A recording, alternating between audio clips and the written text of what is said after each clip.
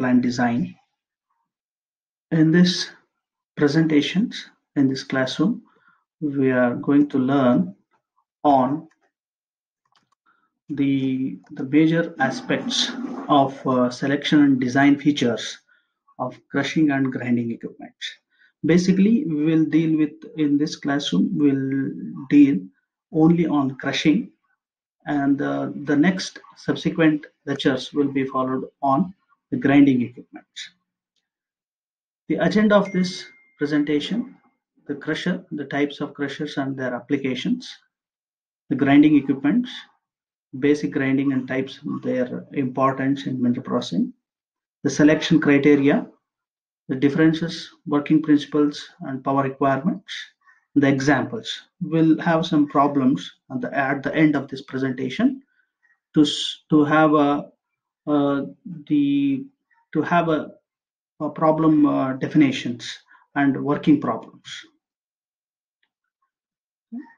So this is what we can overlook the crusher types.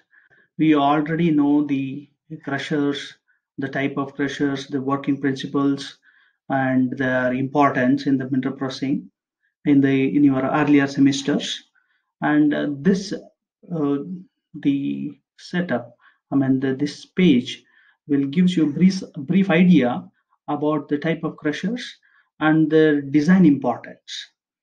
Basically, the jaw crushers, grinder crushers, and roll crushers, they have been majorly used in the mineral processing for the primary crushing operations. The selection is based on the choice of crusher depends on the type and the amount of material to be crushed, and the the Garrettine jaw crushers that represents the bulk primary crushers used at the mining operations today. Although some of the operations use the roll impact crushers, low speed roll sizers, they are also called, and the feeder breakers. The cone crushers remains the most popular for fine crushing applications, although some mines use vertical impact crushers. Nowadays, these vertical impact crushers are more in research field to have an optimum energy efficient and the required product size distributions for tertiary and quaternary crushing equipment. The crushers are designed on the base of expected throughput here. So the design features of any crushing plants is based on the expected throughput.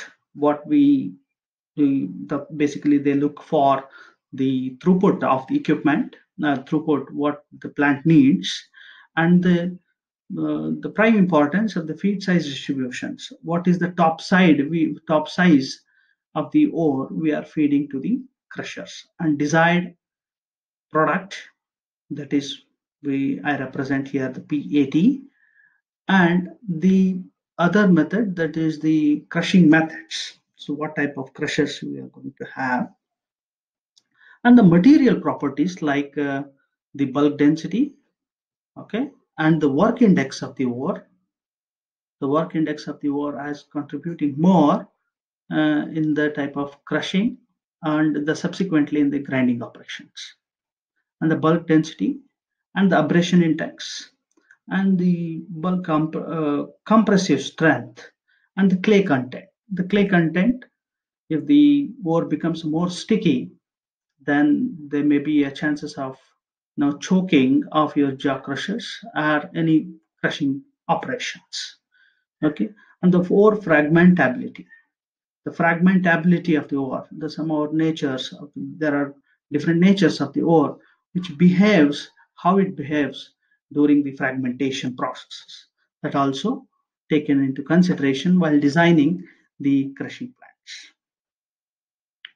Here I can give you the brief idea about when we use for the primary, secondary, and tertiary, quaternary crushers. The type primary, you can see the primary, the crusher type.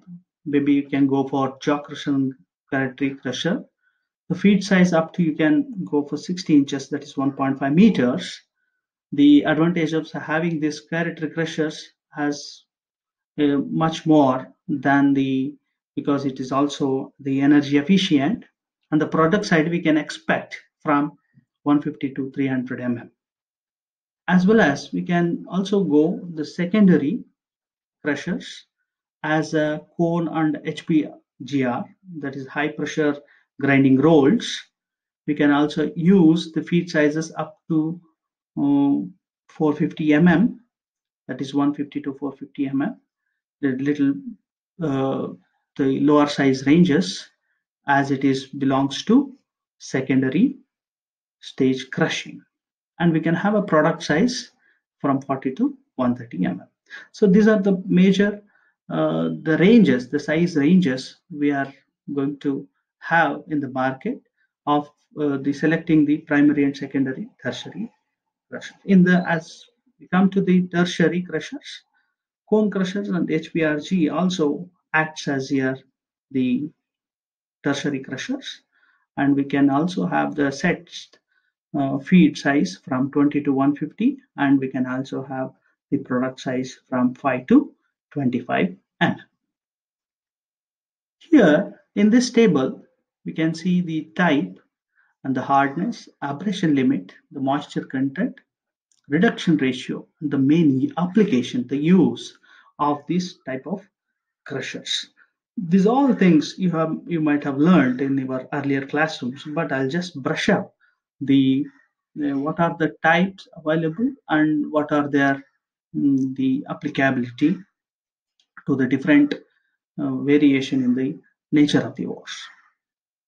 So jaw crushers, maybe it can be used for the soft to very hard, okay, and the abrasion there is no limit.